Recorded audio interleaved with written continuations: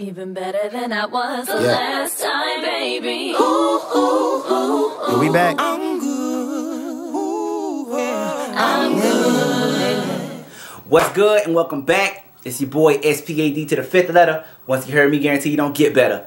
Bomb Nation's the team, so you know what's happening. Killing instrumentals in an orderly fashion. This is day 238 of Sixteens365, and as y'all can see, I am back at home. I'm back in South Carolina after the long, wonderful journey that I had in North Carolina, seeing my family, going to the family reunion, even though we had to stay an extra day. I'll explain that in the 16.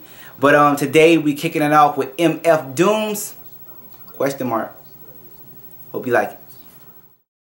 My servants began to forge what was to become. I gotta say, it feels so good to be home. I never liked staying far away from a place more than I planned on it.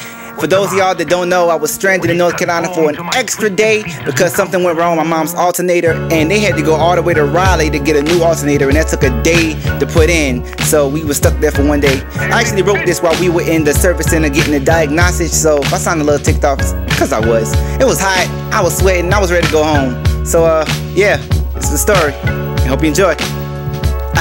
Whoop!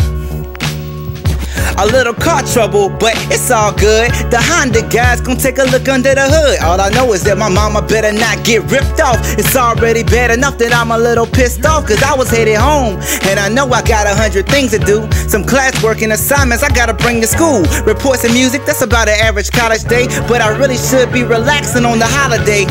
No rest, I guess, still pushing and it's hot weather, wiping off sweat. Confessions of a hard black man is stressed, but only slightly. I'm still fighting to climb up these mountains like I'm hiking. I might be stuck for a couple hours, more than likely go take a couple of showers, but despite the hold, there's no need to be sour. I just keep pushing the skill, and you can guarantee I will. Yeah, I just keep pushing skill, and you can guarantee I will. It was so hot, it had to be like 90 something, the high 80s or the low 90s, but it was hot. I had to stay at grandma's house for one more day, but back home now. Life resumes as normal tomorrow. Back to classes and stuff, so you know, good to be back home, but bad to go back to reality. That's how it is though.